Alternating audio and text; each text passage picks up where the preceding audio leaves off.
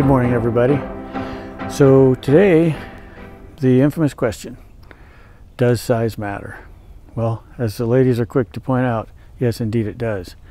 However, is there ever too much? We're going to try and find out today.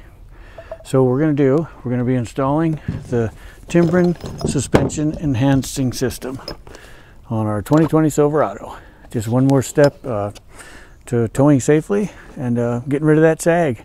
We got to stop the squat. Okay guys, so what we're doing right now is we're just going to lift the back of the truck up a little bit. And I normally wouldn't use the hitch to do the jacking up, but I'm only using it to stretch the suspension some. I'm not actually trying to get the tires off the ground or anything else. This will just give us a little bit of room between the axle and where we're going to be installing the Timbrens on the frame. So it actually is better to even use this to take the old ones out, because otherwise it's just super tight in there. So give yourself some space. Make sure you give yourself enough room to get your hands in there safely, and always use your jack stands, because even if it came down a little ways, it's going to hurt. Okay, so we got her all jacked up. It's held in place by the safety stands, and we'll have some space to get our hands in there safely. So the tools you're going to need for this job, to remove your factory one, these are on the 2020 Silverado 1500 or the GMC Sierra. You're going to need a 10 millimeter. I've got a 1/4 inch drive just so that the diameter is not too big to get up in that little hole. So a 1/4 inch drive with a reducer to a, adapter to a 3/8. So that's what we're going to do to get our factory one off.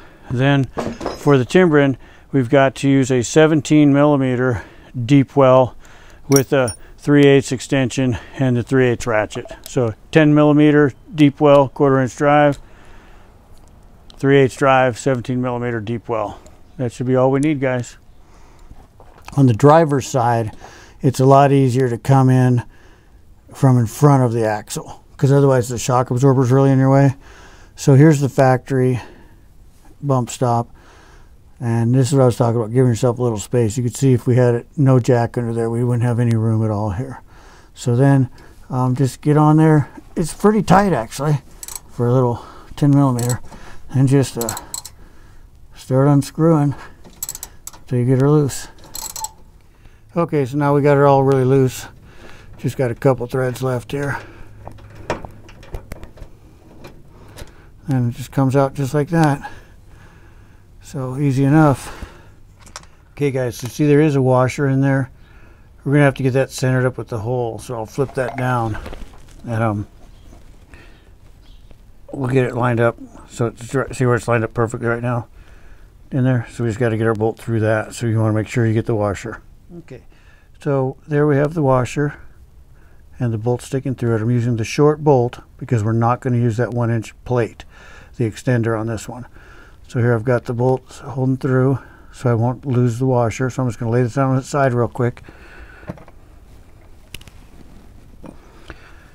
Here's the plate that comes in the kit. So we'll put this on the end of the nut or the bolt as well. Then we'll put the whole assembly up there as one unit. Okay, so here's the plate with the bolt going through it and the washer all centered up. So now we're ready to do the install up there, guys.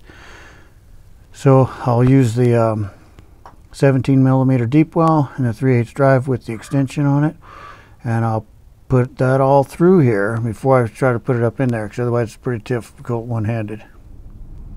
Okay, so we're just last few turns here. There's no real torque number, so like I always tell you guys, you don't need to have the strength of 10 men and try to break anything off or strip it out. You get it super snug, and we'll call it good with that. So I think we're about there.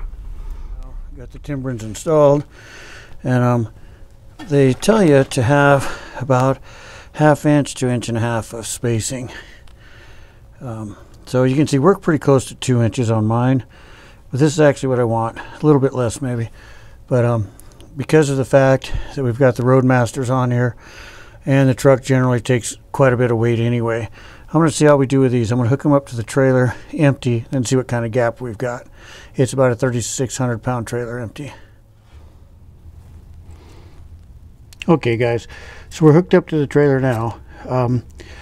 it doesn't have a car in it, but it's not empty per se, because I do have the gear we use for hauling a car. So 3,900 pounds, it's not 3,600. And it looks like we're right at between 3/4 and 7/8 of an inch. So we'll see, yeah, pretty close to 7/8. So we'll see. I don't actually want it touching all the time. I just want it there as a safety stop, kind of to work in concert with the Roadmasters. So I'd like the Roadmasters to take most of the load and the factory suspension, and these just be a, you know, the super saver. So we'll see how they go. I'm going to run a trip pretty soon, but I'm going to throw a car in here before we take a trip, and I'll remeasure these and let you know.